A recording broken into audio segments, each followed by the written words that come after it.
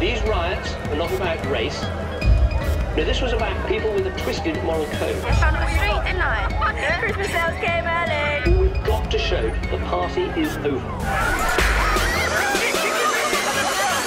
Hi, I'm Raj, you're watching The Fan Carpet, and we're here at the Childline screening of Urban Hymn. What drew me to the film was the script first and foremost. It's a beautiful script, quite a scary script in the sense of how was I going to do this? How do you get to the bottom of this character in such a short space of time? And also Michael Caton-Jones drew me to the script. He asked me, phoned me up, and I'd worked with him 20 years ago. He gave me one line in Rob Roy. So it was like 20 years later I said, okay, I had to wait that long to come and work with you again. So I just liked the whole package really, and I didn't have very much time. I didn't have very much time to make a decision, and I thought just jump in there and see what happens.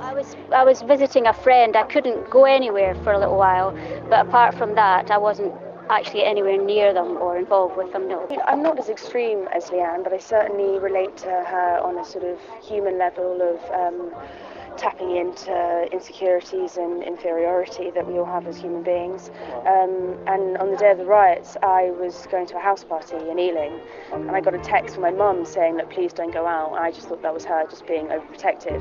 But as we came out of Ealing Broadway Tube, we heard this massive noise, and then this group of people just running towards us, and it was quite scary. We didn't know what was going on. We didn't quite know the extent of it or what it was at the time. Well, I had been looking to make a small film for a while. I'd done plenty of big ones. I was looking to make a film with female leads, and I was looking to make a film, if I could find, that involved a lot of music. And this, when I read the script, had all those elements in spades, and I thought this would be something that I would love to jump in on, even though it was a very cheap film. We didn't have any money. That was going to make it hard, but I'm more motivated by material and by what I can possibly make out of it than anything else. Whether it's big or small doesn't really matter. I wouldn't want to say a role model because I'm only human, you know. I can make mistakes too. And when you say you're a role model, everybody expects you to be perfect. I would just like to, I hope to be someone who can be of influence and inspiration in a positive way. But to also for people to remember that I'm a human as well. I can sometimes make mistakes. So that's your get out clause, is it? It's not even a get out clause, it's just keeping it real, you know. Not to say that I'm going to run around and do something stupid, but just yeah, like I'm trying my best to just be a good example, a good of a positive influence to young people. I hope that people take away from it that, you know, your actions always have consequences, and that if you want something, you have to work really hard for it, no matter what your background is or where you come from. I don't know, they don't have to go and see it, nobody has to do anything, but if you'd like to go and see it, go and see it. Yeah, go and see it because it kick-starts off with the riots. It's not really about the riots in any way, but it's a kickstart. It's showing two young women who are living in the moment. They're living on the day and they're not thinking about tomorrow or the repercussions of anything.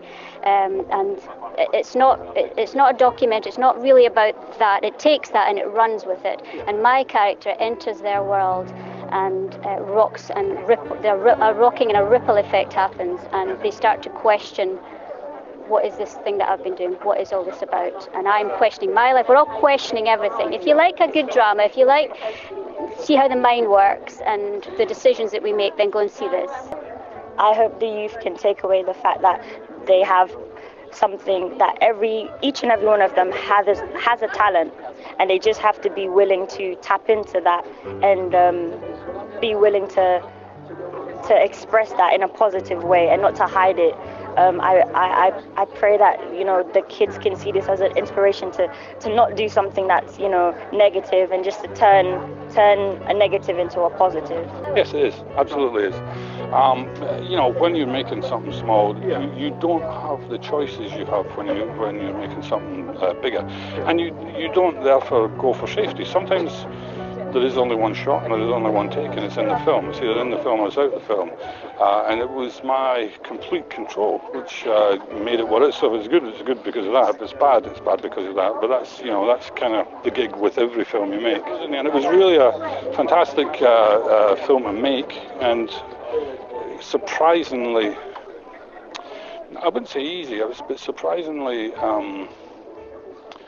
it made you feel good, and the making of it made you feel good, not what the film ended up being, but the actual going through the process was one of the best filmmaking experiences I've had. What's the main thing you can look forward to? You can look forward to all of the emotion coming out, everything, and actually that she's hopefully someone like Leanne is not someone that you would write off in an instant. Actually, that she is a human being and she doesn't deserve to be just another statistic. Well, I think it's inspirational. I think it might motivate you to make a decision to make a final decision in your life that you haven't made, but that's maybe looking at it very deeply. I think you should just go and enjoy the film and hopefully feel something, even though there's tenderness, there's sadness, there's all kinds of emotions going through, even at the end you'll feel I'm satisfied. I can understand why everybody made the decisions. I hope so. I hope as many people can see it, not just in this country, but all around the world. I learned that there are people who have a voice that's unheard. I learned that they're really hurting.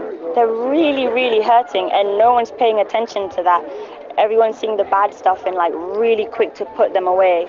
But they're young people who need someone just to talk to and just to say, hey, okay, I see behind this wall that you're putting up, and let me just know you more. And I feel like in this film, Shirley does that for Jamie, and she starts to like just tear down the walls, and then she can be able to get through to her. That's when Jamie started to open up. Well, I think they're fantastic. I think that even when you're sitting in the editing room cutting it, you're looking at them again and again and again and again, and you begin to notice things that you never noticed at the time because you were rushing.